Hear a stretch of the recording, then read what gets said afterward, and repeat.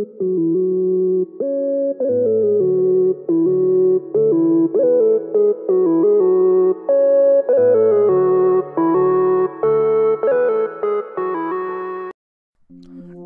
in our history, humans believed that the stars and planets orbited around us, and we were the center of the universe. That changed, however, over time with our understanding of the universe. But just how large is the universe? Well, it's larger than you think. You might think that the moon is pretty close to the Earth, especially since it dominates our night sky. But the moon actually isn't very close to the Earth. In reality, it's 384,400 kilometers, or 238,855 miles away from the Earth. In fact, you could fit about 30 Earths in this distance, or all the planets in our solar system in this distance. Even though this is a tremendous distance, 12 humans have set foot here, and this represents the farthest away humans have been from the Earth.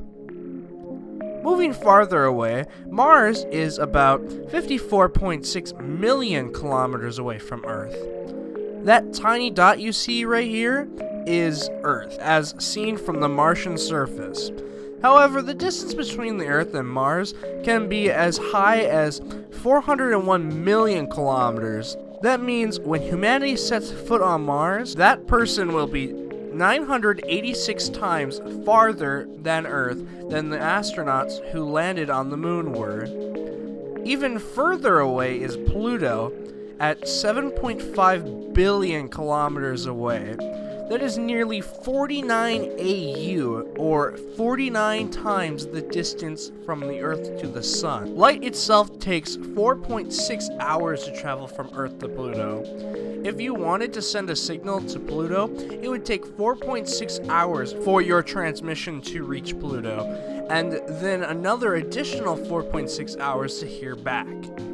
Even further away, we can find the Voyager 1 space probe, which is the farthest away any man-made object is from Earth. Currently, Voyager 1 is 138 AU away from the Earth. This is a photo from Voyager 1 of Earth.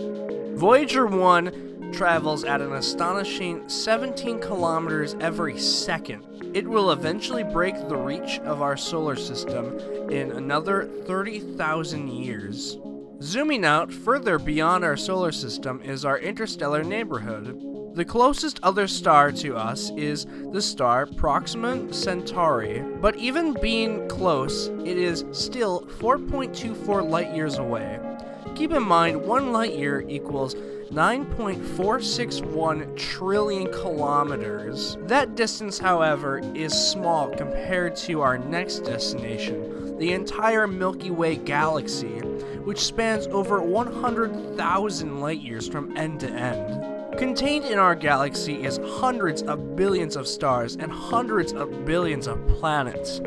However, almost none of these stars have heard our radio signals, as this is the furthest extent of all of humanity's radio waves.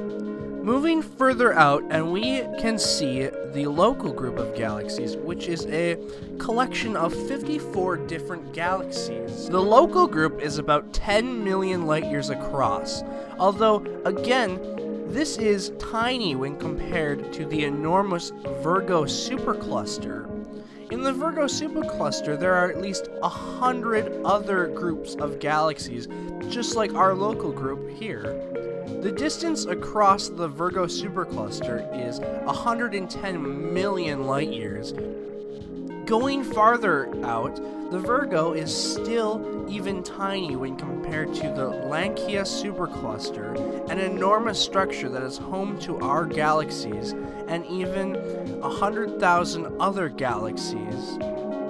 From one side of the Lankia to the other is a mind-boggling 520 million light years. But the Lankia Supercluster pales in comparison to the observable universe.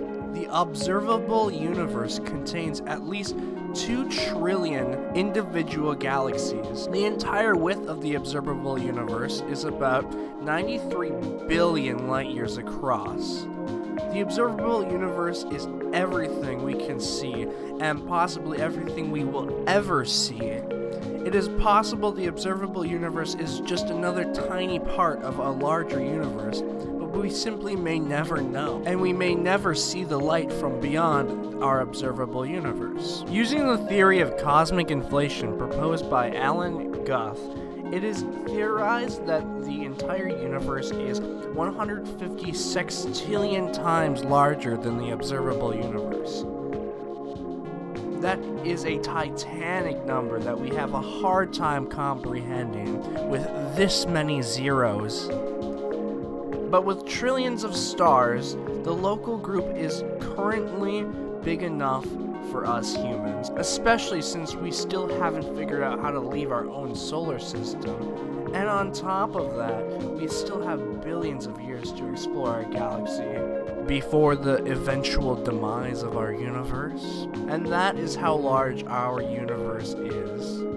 If you like this video, make sure to like, subscribe, comment, and leave some suggestions down in the comments.